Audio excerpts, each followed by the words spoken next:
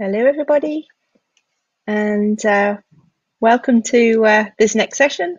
This session is about the ODPi, which is one of the foundations that are part of the Linux Foundation. The aim of this session today is to talk a little bit about the purpose of the foundation, but also to talk through some of the projects that we have.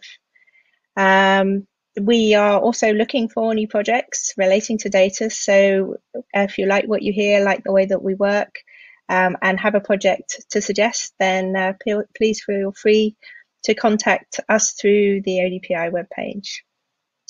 So the ODPi has actually been around since 2015. Its role initially was to help the different Hadoop vendors. They were all shipping different versions of the components that make up the Hadoop platform to come together and have an agreed set of standards as to which versions they were using in combination, and other aspects that would help an organization that was using Hadoop to be able to switch between different suppliers of the Hadoop platform. And that was very successful, and it created important discussions and between the vendors. Now, of course, the number of Hadoop vendors has continuously diminished in the last couple of years, and so the ODPi was looking that it really didn't have a role anymore. However, there was a strong belief that the data space is an important space for open source. In fact, there's a lot of open source in supporting the data space. And so the ODPi looked for a new role. And at the moment we have, it says not sharing my slides. So how do I do that? Let's do that.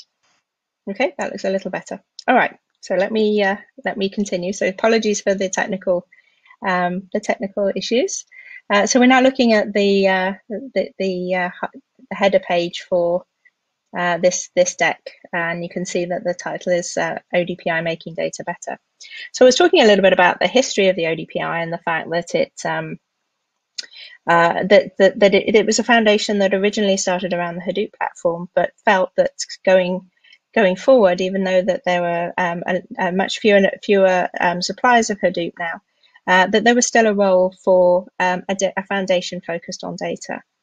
And about that time, there were a number of projects starting, and so the ODPi moved into a new phase, and that's actually what I'm going to talk about today. So if you look at our website, you'll see that we're still very focused on big data platforms and how you use data at scale for things like artificial intelligence and other types of technologies that make use of a large amount of data. And we're still focused very much on bringing additional value to an organization based on their use of data. And this, for many organizations, they've had a past where they focus very much on the data belonging to applications, and maybe they extract that data and build a data warehouse. But with new technologies like AI, there's a much greater opportunity to use data beyond creating reports through a data warehouse. So that's the sort of the area that we're focused on. And if I show what we are today, so as you can see here, the ODPi is this blue box. We have a board since we are a sort of our own organization, non-profit organization. Then we have a technical steering committee, and I lead the technical steering committee, which is why I'm talking to you today. And under there we have 3 active projects. And these are the projects that are currently active. And as I say, we are always looking for new projects. So if you have any suggestions, then we're very happy to hear from you. So the idea of the technical steering committee is to basically act as a set of mentors to the projects as they come into the organization. And each month we share the status and between the different leaders of the projects so that they can see and pick up on best practices and good ideas from any of the other projects. And so I'm going to go through and talk a little bit about the projects that we're getting involved in. But what you'll notice is this isn't just about code. For many organizations, as they try to become more data-driven, they face cultural issues, organizational issues, as well as technological issues. Because for many organizations, they operate as a sort of hierarchy, a control hierarchy that creates silos between each of the different IT systems. And to make use of data, you have to sort of break down those silos and allow data and collaboration to flow laterally across the organization, as well as there's all the learning and new skills in terms of how to sort of manage it, keep it safe, and also how to have a proper understanding of how much data can be believed and the sort of appropriate use. So we focus not just on technology, but we also focus on best practices and education. And you'll see that as we go through the projects. So I'm going to start with our newest project, which is called OpenDS for All, which is actually, if you spell it out, it's Open Data Science for All. And this is actually a project focused entirely on education. So the leaders of this project are Anna and Andre, and they are providing a lot of energy and leadership to bring this project to a very mature state very rapidly. And what they're aiming to do is to create material that universities, colleges, organizations all over the world can use to build their own data science curriculum. So it's all the building blocks that the educators need to customize their own environment. Everything they use is open source, making it easy for people all over the world to take advantage of this technology. So the charts that I'm showing you have come from them, so they take credit for the content. But what they have here is an illustration of actually the demand for data science skills is far exceeding the ability of universities, colleges, etc., to actually deliver them. And for a lot of places, they actually don't have people with the skills needed to build the curriculum. So the aim here is to support the educators as they build these programs. Press the right button. Okay, and when we talk about sort of the educators, it's not just universities. It's actually a wide range of organizations that can take advantage of the material that's being created.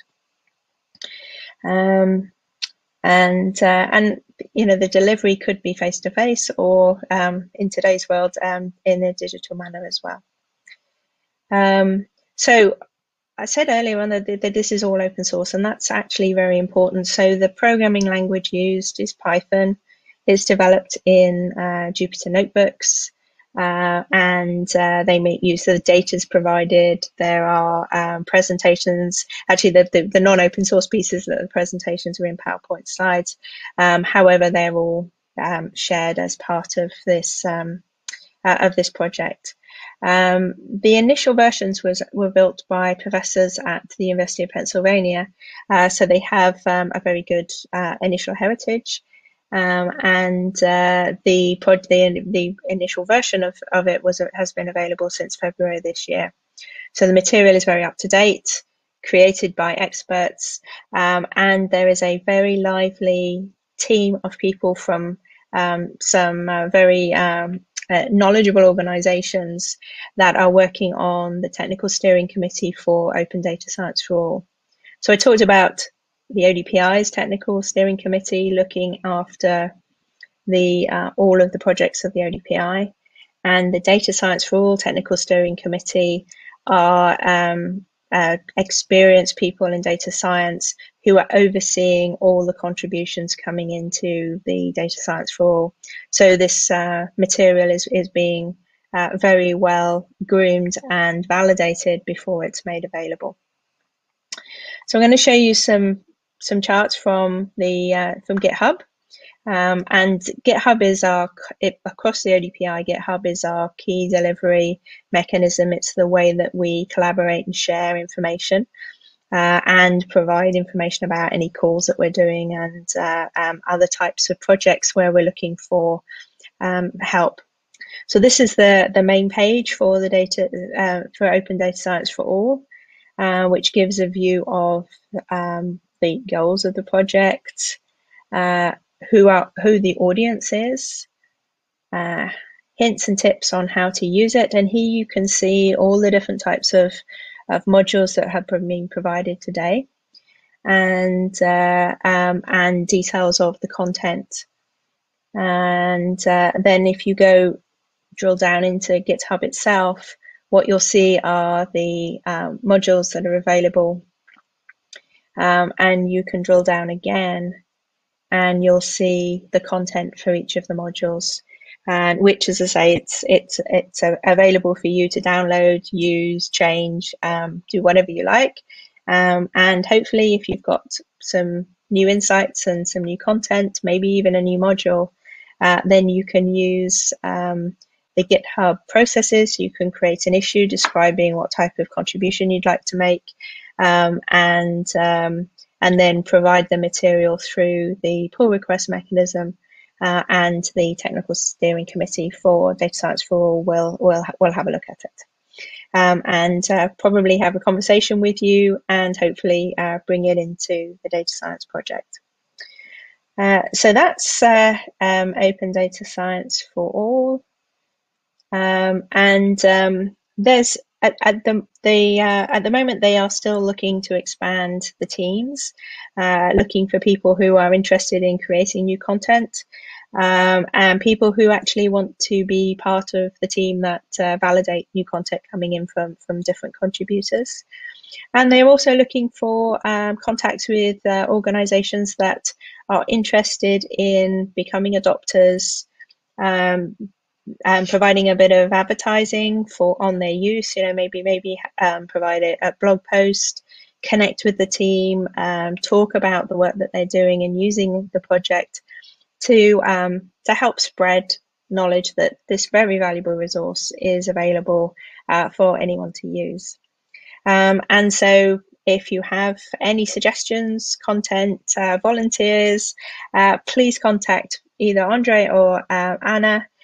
You can connect through to the team on GitHub, and as I say, it's a very exciting project, a new project, and something that has the potential to offer a lot of value to the world as we need to grow our data science skills across the board. So any questions? Let me just double check whether there are any questions for me around around Data Science for All. Let me just give a little pause for that. What I'm going to do is go through each of the projects, and you can ask me questions either sort of towards the end of that project or while I'm talking about it, and I will also have time at the end to talk about to give you a further opportunity to ask anything else that you're interested in. Okay. So let's move on to our second project, which is, we started with the youngest. Oh, wait a minute. So we've got, what level is this target at? I would say undergraduates and below. So it's really, it's designed to take someone with little to no skill in data science, obviously educated to a fairly reasonable level, through to, to actually being reasonably knowledgeable. So that was the question. So the question was, what level is this targeted at, the material targeted at?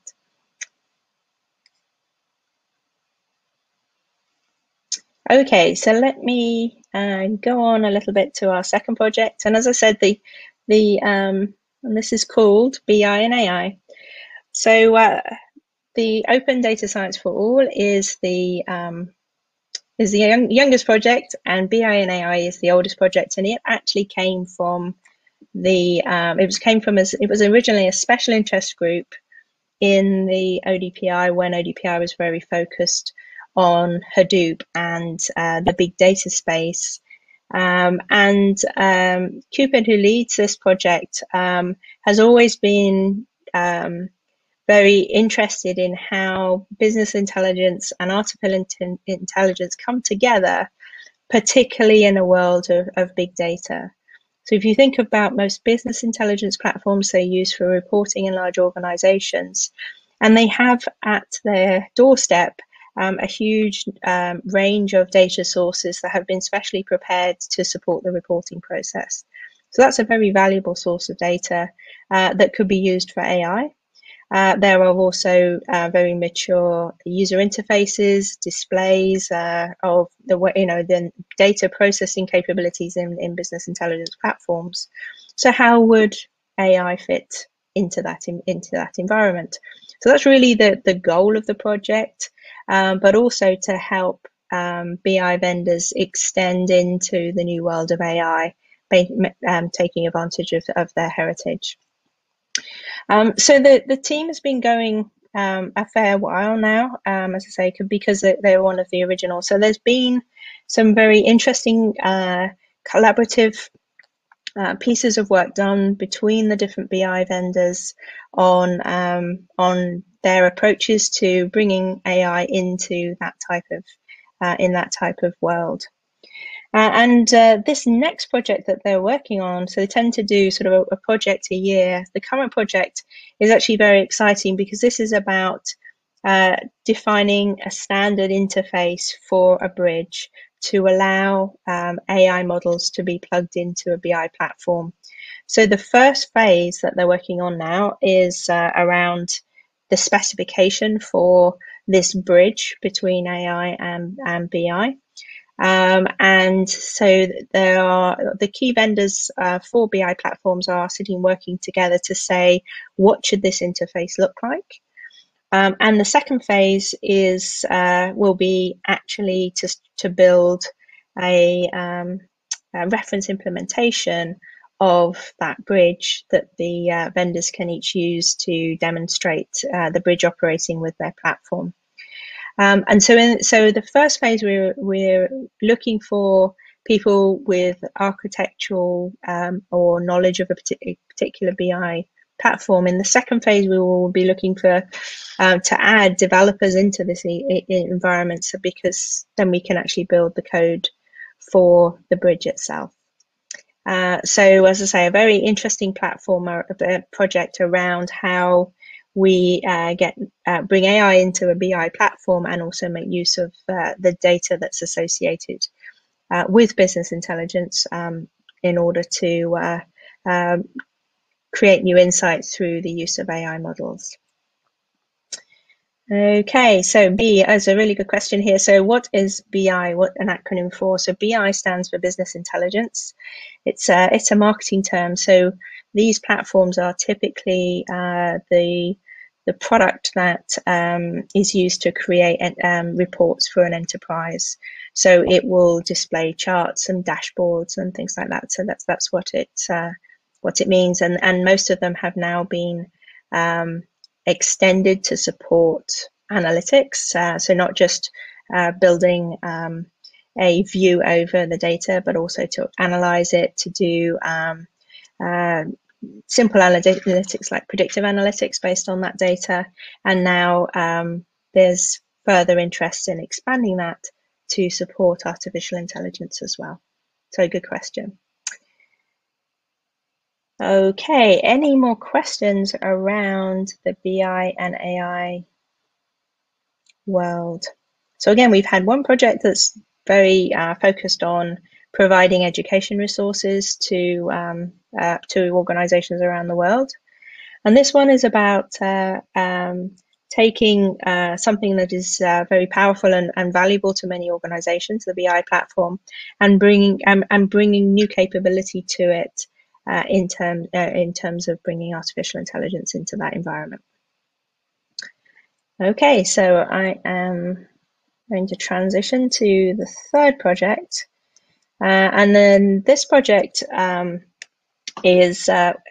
been going for about 2 years. Oh, we got a so we're talking about the next question is, are there any specific open source AI models or communities that the BI and AI project is working with at the Linux Foundation or whatever? So at the moment, I don't believe there are.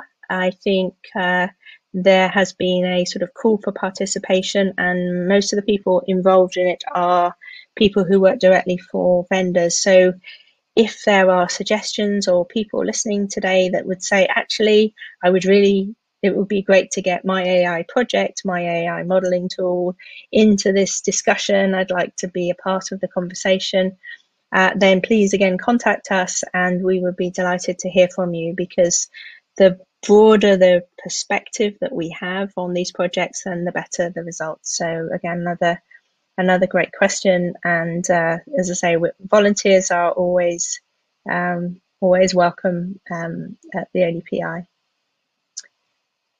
Just give people a minute or so to make sure I'm not missing any questions. I think I've got them all. Okay, very good. Right, so I'm going to talk about the third project, which is called ODPi Algeria.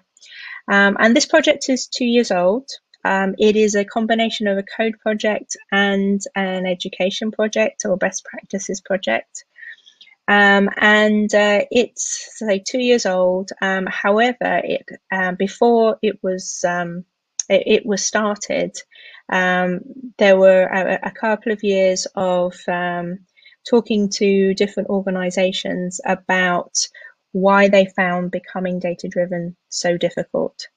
And one of the topics that came out in many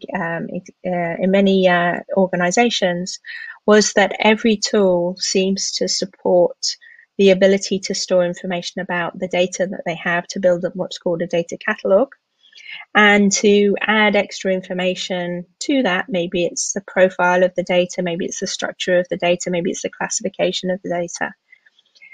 But each tool repository, or catalog or metadata repository, is completely proprietary and locked down. So if you buy a tool suite from another vendor, you're starting again gathering that information. And many of them have tried to build bridges between them to allow that exchange of metadata. And it's proved quite brittle and very expensive for many organizations.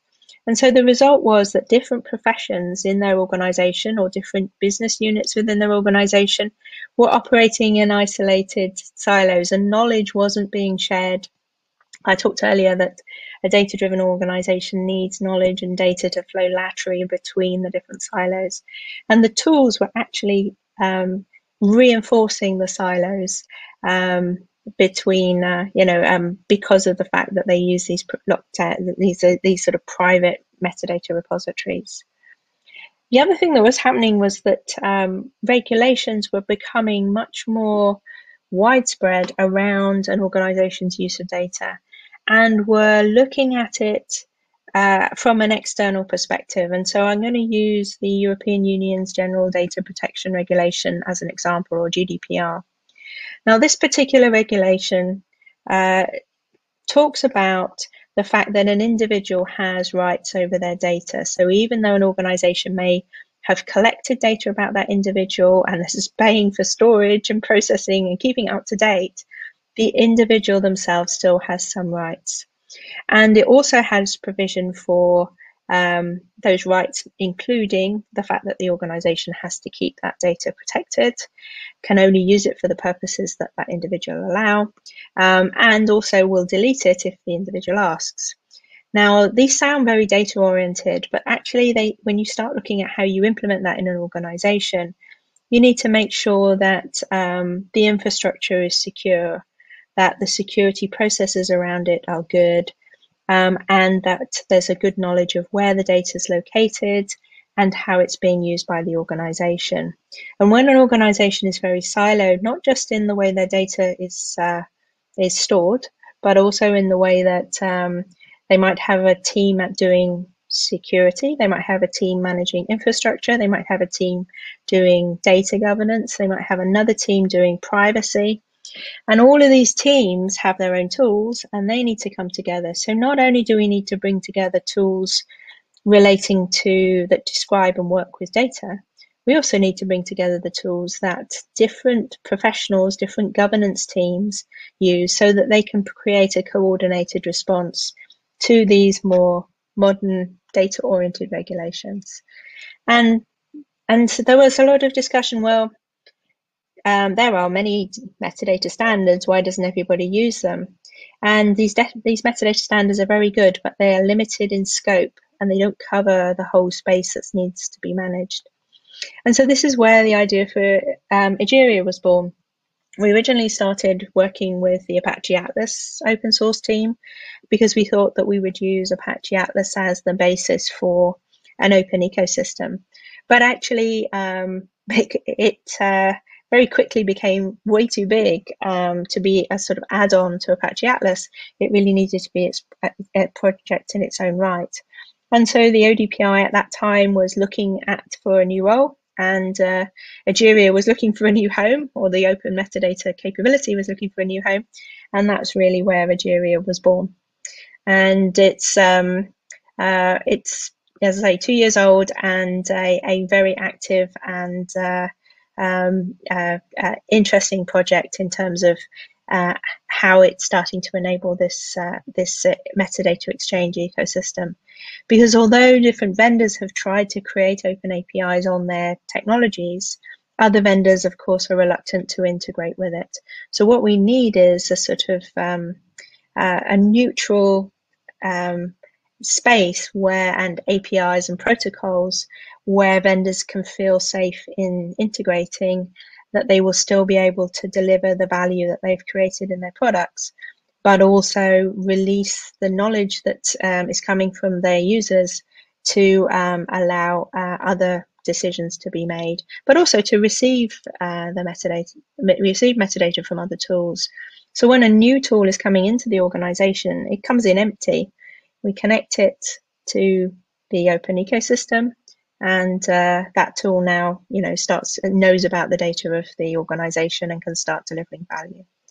So that's really the idea of Egeria, and I'll take you through some of the functions and content that that has been created for it. So if we sort of said, what is the elevator pitch for what Egeria is doing, and it's very simple. It's creating protocols and APIs to allow tools from different vendors, from different parts of the life cycle, for different professions, to exchange metadata. And we always draw it as this bar because we can't have a sort of everybody integrates with a central repository. It has to be a peer-to-peer environment. We have to let each tool operate with its own repository in the way it's always done. But then we need to augment that existing function with those white arrows that allow this peer-to-peer. It's got to be fair, but otherwise vendors won't play in. It's got to be functional. It has to ensure the integrity of this metadata. So we can't allow a rogue tool to disrupt and create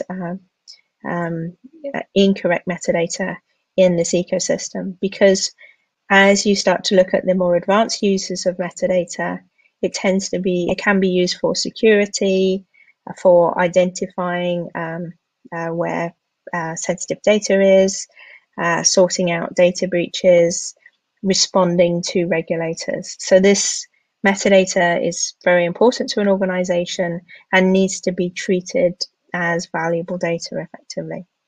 So I've talked about is peer-to-peer, multi-vendor, and it also needs to be very comprehensive. So this next picture, it's got a sort of patchwork quilt look to it, but you can also see that there are lots of connections between lots of different types of data. So what we did as a very early exercise was to look at all of the many hundreds, almost thousands of metadata standards, and they're good. I mean, there's nothing wrong with these metadata standards, but they each cover a particular, very specialized topic. And what we've done is we've knitted them all together, mapped them, and also looked at many use cases from different regulations, from different organizations. And so what linkage do we need to establish between these different concepts that are described in the different metadata standards? And the result is nearly 500 different types of metadata that need to be supported by an organization. And this number's growing. We started with about 400. 2 years ago, I said, oh, it's 400 types. Now it's 500 as our use cases expand. And they are what we call entities. So these are facts, nodes, collections of concepts, objects, maybe you call them, and relationships between them. So this particular data has this policy applied to it, or this meaning attached to it, or this classification attached to it. So we have this notion of things and relationships between things. And we also have a special thing called a classification, which is like a label that says this thing is like this group. So we can talk about things that are data that is sensitive, for example. So sensitive is a classification. And then, so we have these 3 basic ideas, and then the type system is built to say, there's the idea of a data set. That's an entity. It has these types of properties associated with it. And as a data set, it can be connected to the following things. So it can be connected to a glossary term, which is also an entity, and there's a special type of relationship between them called semantic assignment. So that's how the very basic thing. So this gives us a language that the tools can integrate with. So they basically, if you were a database management system, you say, well, I know about databases. Okay, they're a type of, there's a thing called a database, and I have tables and columns. And then there's something in the metadata model that talks about tables and columns and how they relate together. So that starts to say, you know, we have different database vendors saying, oh, okay, that's how I fit my metadata in, my database fits in. And so that mapping, as each vendor maps to the same model, we start to understand the correspondence between the different the different technologies and the data that they store. So that's really what the base model supports, and so we can start to understand, you know, how consistent and how common actually metadata is across the thing. But now we need to connect the tools together. And today's world is even more complicated, and is getting, is getting increasingly complicated. So not only do organizations have many different data centers, but they're also using multiple cloud vendors. So their data is not just inside their enterprise walls, their company walls, but it's also being hosted by third parties. Applications are not just sitting inside sort of large computers in data centers, whether on the cloud or in on premises, but they're also out in the devices we use every day in our mobile phones. We're storing data. There are many different types of sensors and IoT, Internet of Things, devices and systems that are also storing data. And so we're looking at places where data is stored, where metadata is being kept, that is becoming highly distributed and also highly variable in terms of the platforms that it's running on, and the number of vendors that are involved. So what Ageria needs to be able to do is to take, is to be able to take, if you imagine the metadata that's being stored in all these systems is the orange cylinders, and Ageria is connecting these together through the dotted lines, and it has to follow the topology of the deployment for a particular organization and bring that together in an effective way to give the impression that there is a virtual metadata repository, as I say, although we don't centralize metadata. The other thing that organizations are doing is they're also talking to So I've got another question, which is excellent. I'm going to respond actually to these questions because they're very good. So the first question is, for the metadata repository, AWS Glue is widely used. Does Egeria work or is compatible with that? So it is perfectly possible to build a connector. So the way Egeria works is that third-party technologies plug into Egeria. So Egeria has lots of plug points for different types of technologies, and the thing you plug in is called a connector. And so there are connectors for metadata repositories, and you could build a connector for AWS Glue.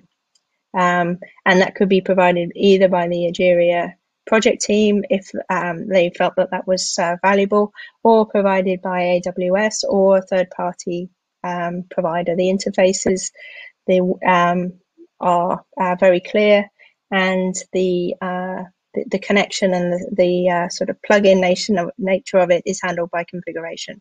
So it's possible to collect in lots of different types of technology through our different interfaces.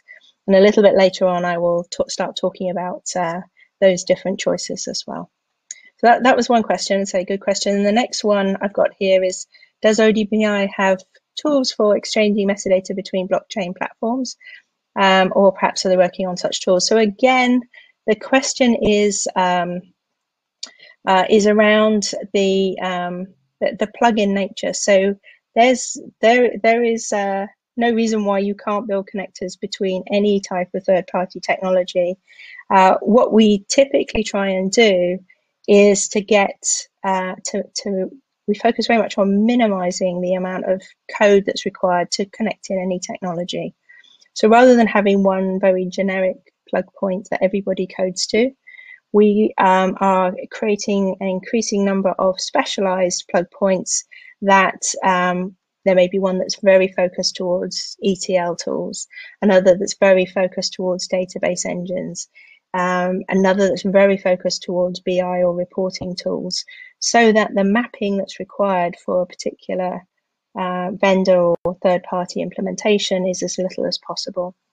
So I'm not sure in terms of when we talk about changing between blockchain platforms, whether we're looking at an application style integration that's using multiple blockchain platforms, or whether we're actually looking at a low-level integration between blockchain platforms. I would suggest that those are two different types of connectors, but either are possible, and whether we simplify that process through a new specialized connector is really a question of discussion rather than a problem with the interface. So the simple answer is yes. The complicated answer is exactly how we would do that integration to give the maximum value to everybody. So I have a question here which says, any suggestions for the resources for further research? I'm not sure which one that is for, so if you could just expand that question as to whether you're asking for suggestions for research projects that we would love you to do, or something different. Just clarify that question and I'll come back to it in a little while.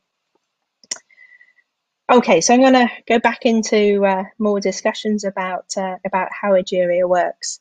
And the picture that you've got on the screen here is showing all these dotted orange lines between the different repositories. And actually, what I was about to talk about was that organizations increasingly, when they're working with data, don't work with just themselves. They also work with business partners. And the business partner might not want to connect up their tools and their metadata with their partner, with yourselves, but what we can do is export metadata about a particular data asset in a standard format that can then be sent with the data and then can be loaded in when the data comes in. So you imagine a pharmaceutical company receiving information from a particular hospital. The metadata there would have all the terms and conditions about how that pharmaceutical company is allowed to work with that data. So that's also supported by Egeria by providing that open format. And what inspired us on that was actually the way that digital photographs work today. You can take a digital photograph on any type of camera, lots of metadata about the camera settings, where you were, and what date and time it was, is incorporated into the photo. And then you can use many different vendors' photo albums and library type tools, and that metadata is readable because it's both open in format and included with the photo. So that's what we're trying to accomplish with business data in this particular function. So let me have a little look at the questions to see if I've got any more to go. Right, no, okay, now let me continue on, and I'm going to talk a little bit about about the infrastructure underneath, and make sure that and how that works. So this high level picture is actually from our website, which you'll see on GitHub, and it tries to describe how you do what it looks like when Ageria is deployed. So you imagine the green clouds are all the different places where metadata and tools, platforms, and information about an organization's IT data, people, activity is located.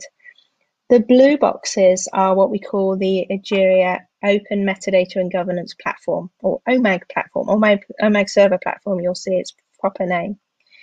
And that basically, you put one of those in each place, and it is able to host what we call servers, or OMAG servers. I think I've called them Ageria servers here. And each server hosts a connector to a tool. And depending on the type of connector you want, you use a different type of server.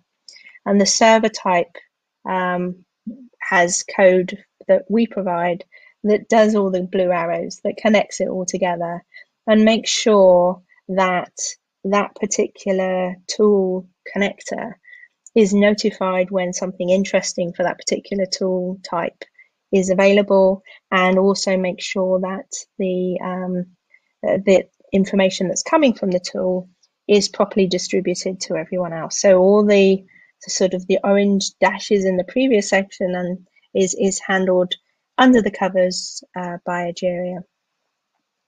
And I'm just checking the questions again. I think we need to a little bit more to give a bit more time for some more questions.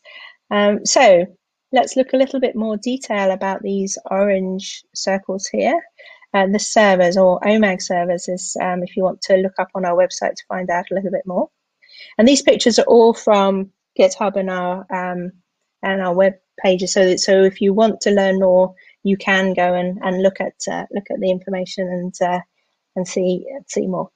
So orange circles, which are, as I say, the OMAG servers, Open Metadata and Governance Servers is their full name. And here you can see the hierarchy. And so basically, generically, the open circles are called OMAG servers, and there's three main types. Cohort members are for doing peer-to-peer exchange of metadata. View servers provide REST APIs for user interfaces, including our own. And we keep that in a separate type of server so that it can be separated by a firewall from the metadata itself. So it's just a sort of useful architectural separation that helps people when they're deploying Ageria to make sure the security is in place. And then we have another type of server, which is a governance server. And this helps us provide additional value on top of the metadata. So if you think of the cohort members are like the messengers for passing metadata around, and the governance servers are for adding value, making more use of metadata, whether that's distributing it to third-party tools or actively receiving metadata from third-party tools that have no metadata integration, or providing automated metadata discovery or stewardship services. That's the things that governance servers do. So I always think of those as the value add on top. And then for each of these broader types, we have specific subtypes that do specific jobs. So when we look at the cohort members, we provide something called a metadata access point, and this provides a whole series of specialist interfaces for different types of tools. And so this allows you to integrate directly. So there's one called Data Engine OMAS that has specialist APIs for ETL engines. Another one called Data Manager, which has specialist interfaces for databases, file systems, file managers, content managers, etc. And the list goes on. There's 25 different types of interfaces for different types of tools. And then we have a metadata server, which is also can be an access point, but it also provides storage. And that's very important because if you have one tool that, for example, supports the ability to define ontologies and glossaries, and another tool that's able to describe data sets, but neither supports the other metadata, if we want to create relationships between them, we need a place to store those relationships. And so that's the job of the metadata server here. The Egeria metadata server is for filling gaps. So if you imagine crazy paving, where you've got lots of different pieces of stone with different shapes, and then you put concrete between them to hold them together, I feel that the Egeria metadata server is the concrete, and the slabs of all different shapes are all the different third-party technologies we're integrating. So that's the access point and the metadata server. The repository proxy is a host for connectors for metadata servers.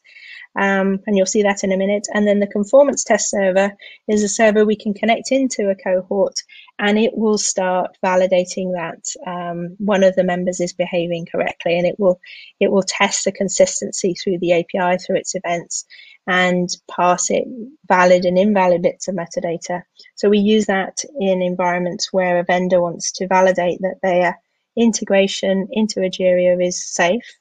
And that's what the test server does. And we have a conformance program that sits with it, so vendors can display that they have a safe integration into the open metadata ecosystem.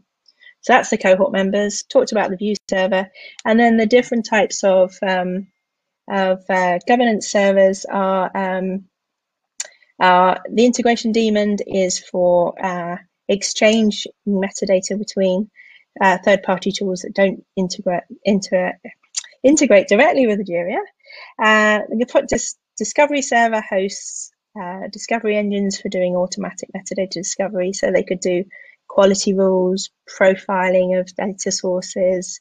It could be actually running different types of analytics and on data sets and creating results. So that's a discovery server. And the discovery server might be doing something like deduplication of metadata. So, you've got two tools, they've both loaded in information about the same database and have shared it. And now we've got two copies of the same asset. So the discovery server can do deduplication and identify where it thinks we have multiple copies of the same asset. And then the stewardship server is for running remediation, allowing triage of these of issues raised by the discovery server or raised by any other system in the ecosystem. So it's really where the humans can interact and make changes to the open ecosystem. The security officer server is for configuring complex security requirements around the use of particular data based on metadata values. And the Open Lineage server provides a historical view of lineage from many different technologies. So we have, as you can see, a very wide variety of servers that are in various stages of development. Some are shipped and are sort of active and ready for production use, and others are in development. And that's the interesting thing about this project, is that we do everything in the open through GitHub, so that people can be watching, and as new interfaces come out, they can comment on it before it's fixed. And we find that this is a very valuable way of enabling the community and our consumers to guide us to make sure that we create the most valuable interfaces and events and other types of integrations as possible. Now, let's look at the questions. I think that's all fairly static, so let's keep going. There's a sort of a standard way that these different types of servers connect together. And I've shown them as a series of rings. So in the center is what the cohort members, we talked about those, and they talk. They have two main communication mechanisms. When the cohort is a dynamically organized and configured environment. So basically a new server comes in and puts a registration document on the central topic and says, hello, I'm here, I want to join. And the other members look at that information. As long as there's no problems with it, they then reconfigure themselves to have a new member and send information about themselves to the new member. And so now we say we had 2 and now we've got 3 members are configured to talk. And it means that when they issue a federated query, metadata from all of the members is included. And if at a later stage a repository leaves the cohort, then they send out an unregistration request and all the other members are reconfigure to remove that particular server. So it means that, as I say, there's no central control beyond providing a shared topic in something like Apache Kafka to provide that mechanisms.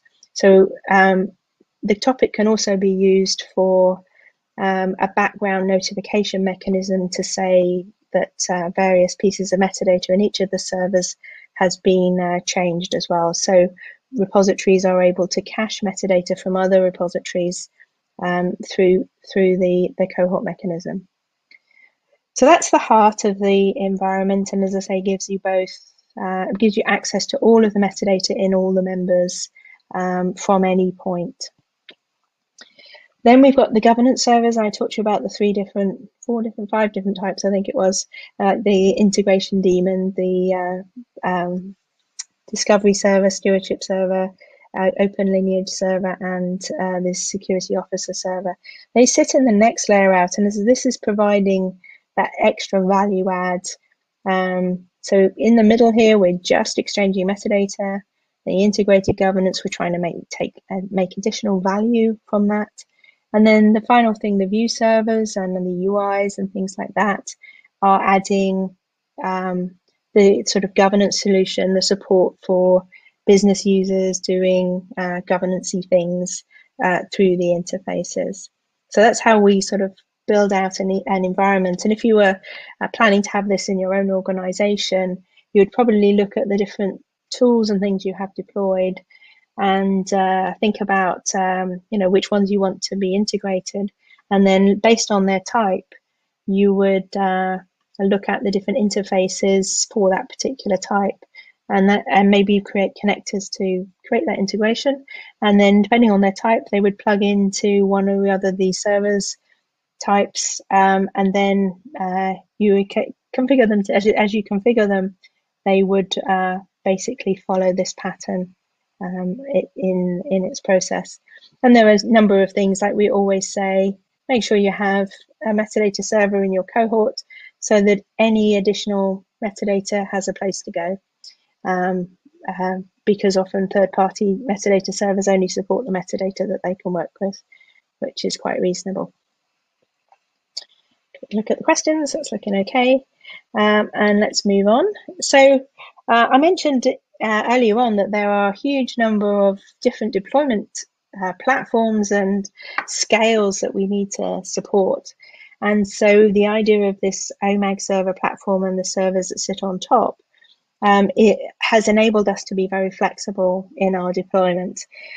We have also quite strict coding standards around bringing in dependent libraries to keep our footprint at a point where we can run it on a Raspberry Pi, but we can also do horizontally scaled deployments using Kubernetes to support very high workloads. And that's because of the fact that right from the start, Nigeria was architected to be this integration platform that has to go everywhere.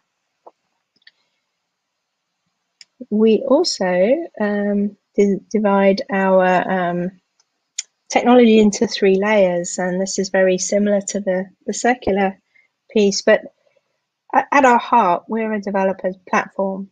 So we provide libraries and things that vendors can take and other third-party technologies can take and embed in their products to give them open metadata capabilities. And there's also, at the base is a connector framework, and that provides the plugin architecture. So all of our plugins are done through connectors that follow a consistent framework. And then depending on the type of connector, there's a specialist interface that augments the core connector interface that allows the connector to behave in a certain way or support a particular type of technology. So that's the developer platform.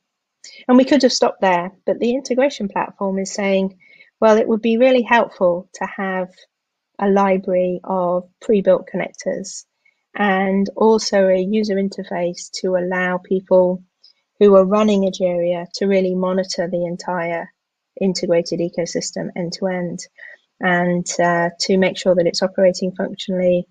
And then also utilities to allow different types of files of particular formats. So, you know, might have a design model in a JSON LD format. So you might want to load that into the ecosystem so it can be distributed.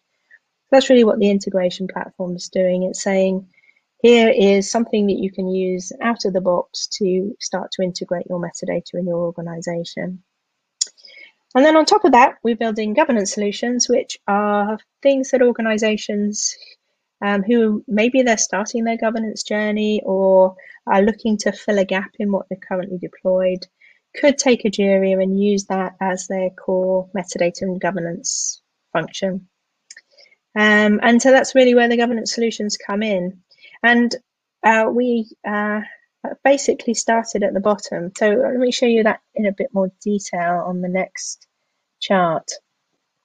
So here you can see more of a sort of traditional block diagram, but it's to say the bottom piece is that developer platform. So you can see all the different libraries and you can see the services that are plugged into the different types of servers that I've talked about before. And in this corner here, you see content, open metadata types, that's the 500 types. And the type system is completely dynamic, so you can define your own types. But by sticking with the ones that are defined by the Egeria project, you increase the chances that your metadata will be shareable across a wider range of technology. And we also use those types to build our solutions on top. So again, using the open types means that there will be further capability that will exploit that metadata. So yeah, as I say, right at the bottom here, you can see the connector framework, which is our plugin. Then the discovery framework allows you to write discovery services that do this automatic metadata discovery. The governance action allows you to create plugins for different types of remediation and actions that you need to take around issues in the open metadata space or even actually in the data space. And then the audit log framework allows a monitoring system to be plugged in, and the operation of the Egeria ecosystem can be monitored or automated as necessary, because we believe that automation is key. As humans, we're really not very good at admin, and so the more that the Egeria ecosystem can be automated, can be self-managing, self-configuring, and self-healing, then the more accurate and valuable metadata will be to the organization. So that was the bottom thing. Then we talked about the next level, which is that integration platform. And so there's a UI that is really designed for people running Egeria to understand that integrated platform. The utilities allow us to bring in third-party content and that are sort of files or things coming from standards bodies and stuff. And then the connectors are pre-built connectors to different third-party technologies. And if you're thinking this is a great project and you'd love to contribute, this is an area where you could provide tremendous value to the team in terms of connecting in your favorite technology into this ecosystem and providing us with those connectors for other people to use. Okay, so that's the integration platform, and then the governance solutions. If you're a governance person, you would start to recognize these names. If you're not, then don't worry too much about them. But asset ownership and management, so this is around how you define who owns a particular, say, data set, who's responsible for classifying where the sensitive data is located, who gives access to that asset, all of those types of sort of responsibilities that are around owning something of value. And the duplicate asset management is the support to work out when you've got copies, duplicate copies from different tools of the same thing. Secure database sandboxes uses metadata to create a secure access to data in, say, a corporate data lake, and create safe copies of that data for data scientists to work with. So that might have certain pieces of sensitive data masked out, etc. And that will be done based on metadata. The historical lineage is a sort of UI to allow people to look at where things were, what was the lineage of a particular piece of data. So lineage is sort of what was the set of processes that actually provided that data. And you can start to ask questions about the time, sort of, okay, so it was working 2 weeks ago and it's not working now. What was the lineage 2 weeks ago? What has changed in those 2 weeks? That's really what this is all about. Subject area management is around capturing knowledge of a particular subject area. So subject area could be customer, employee. It could be energy generation. So it's a topic that people know about, and there's terminology in that topic. There are rules in that topic. There are common data structures and standards in that topic. So the subject area management is about how do you manage those definitions that describe everything that should be common around data, APIs, systems that work in that area. And then governance program management is for governance teams to define their policies and rules and the different types of management options that have been defined. It's where you can define sort of security classifications and manage terms and conditions around particular data and APIs. So that's the structure, and one piece builds on another. And since this is an open source project, obviously not everything is finished. And we're actually pretty proud of that everything we do is done visibly. It's not showing that. Let's see if it's okay. Everything is done in the open, so you will see some modules that are clearly still being worked on, and there are other modules that have a lot of maturity in them. And so you'll see here we have these frameworks, and the large part of the developer platform is actually production ready and in a very strong state. And then work is going on. Most of our focus here is actually building at the integration layer. That's really what we're looking at. And the view services are around UIs, and the UIs really sit up at this top level, so they're a little less mature than you'll see in like repository services and access services. So over time, you'll see more and more of these boxes turning green as we build out new function. And as I say, this is the area where we are delighted to get help. And so I've got a question here about whether we're having other projects for the ODPi. So at the moment, we've had a number of different projects, different people with projects approach us, but nothing, but we haven't got anybody who's sort of in the process of joining at the moment. So we are very interested in new projects, and particularly if there's one or two companies that would like to work together in an open source way. This is really what the ODPi does very well, is that sort of open and safe environment for competitors or people who work in slightly different industries and not used to working together to come together and build something that is not possible in an individual organizational environment. So there is an so we have 3 stages for a project. There is the incubation stage, and this is where the project is coming together. They're forming the team. The governance processes that the team is going to use are being defined. And then once the project looks like the people involved are happy to get going, and they're happy to bring in new members, then we go into the active state, and that means that the project is running and it's active. And then finally we have an emeritus state. I think it's called emeritus, when a project is people have stopped working on it, nobody's interested in it anymore, and it is just being shut down. So yes, we have a 3-stage process for projects going forward. It's good, thank you. And okay, let's have a little look at some of the other things that we've been doing. So one of the things that we've discovered as we go through this project is that we're breaking all the rules. We're ignoring the boundaries that have been set through the way that software product markets work, the way that organizations are organized and buy software. And that creates that's the silos in organizations and the silos between different professions create silos in the software product market.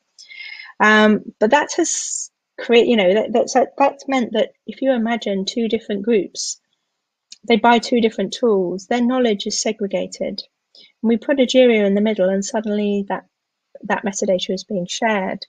And so it's possible that some of these assets that are being shared now are actually highly valuable or very sensitive. And so we need to think about how we scope what people can see, how we secure the metadata. So we are enabling it to be shared, but we also need to be responsible and say and provide very accurate and fine-grained control over who can see what. We need to think about how do we create this environment so it can be self-configuring, self-managing, and whatever. So in many respects, we are doing a lot of research type work in and solving problems for the very first time, because we've never been in a situation where we've brought together metadata from so many different places.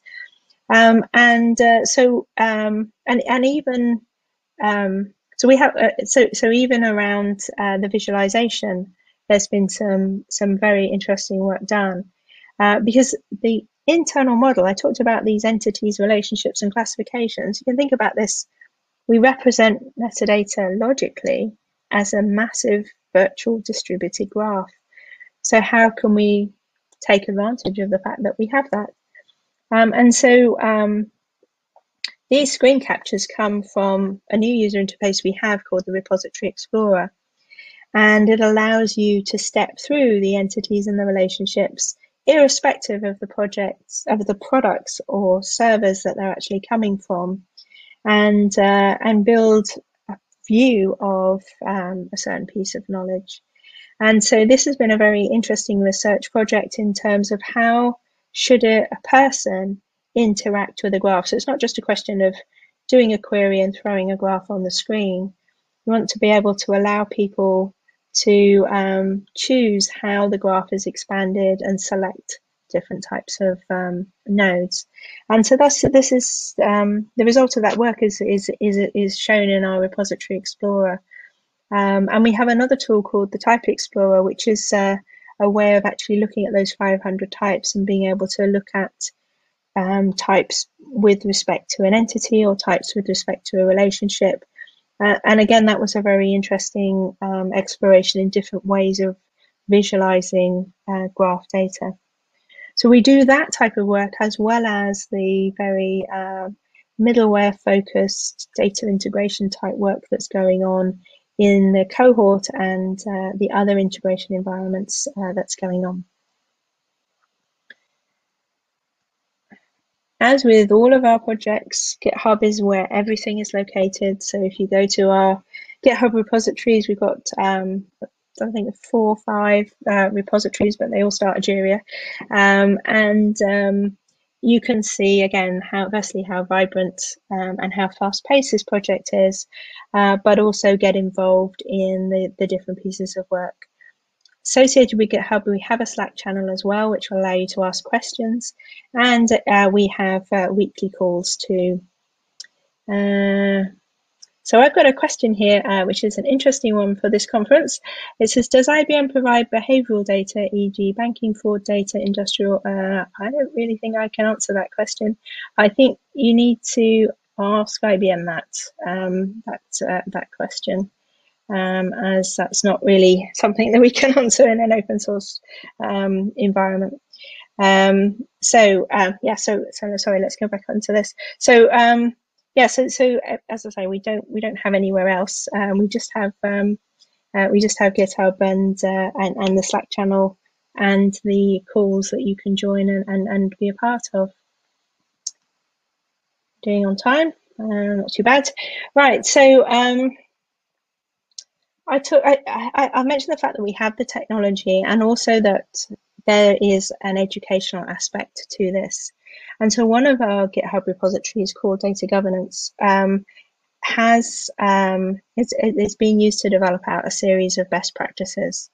So we've got a set of personas that are all characters from a fictitious company, which is a pharmaceutical company that is going through a massive transformation. They're going from creating drugs that are generically usable to personalized medicine.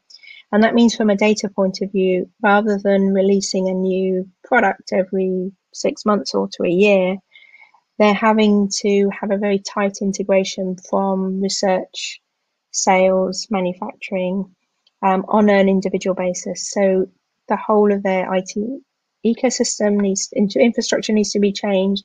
The way they operate as a business needs to be changed.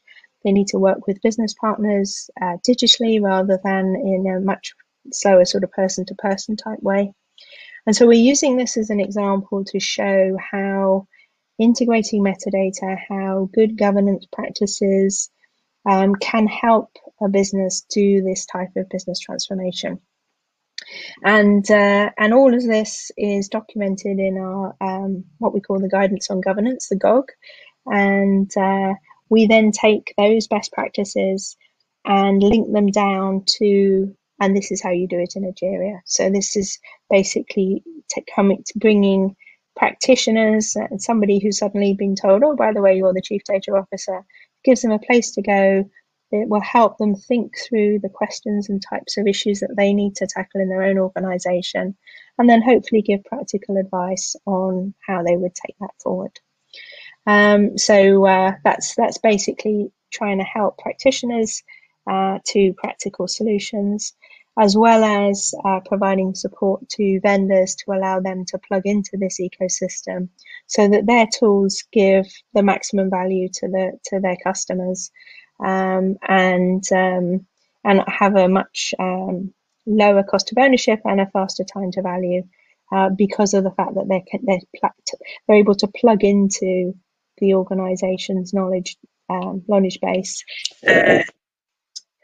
from day one.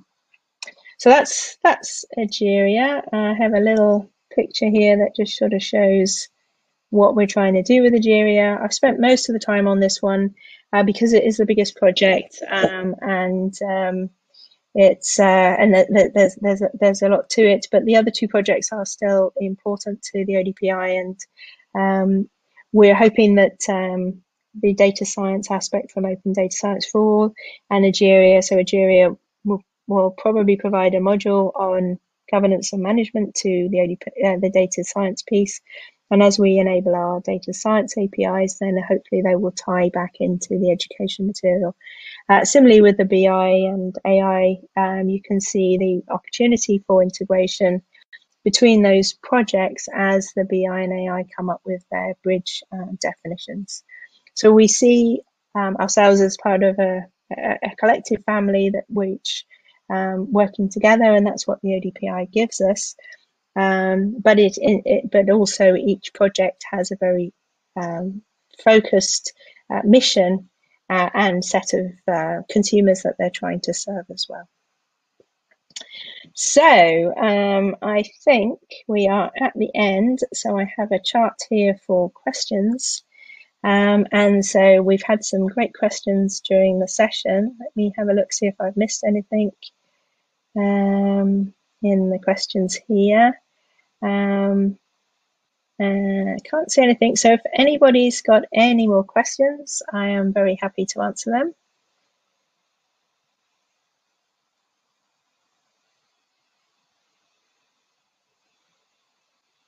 Let's give people a minute or two. And yeah,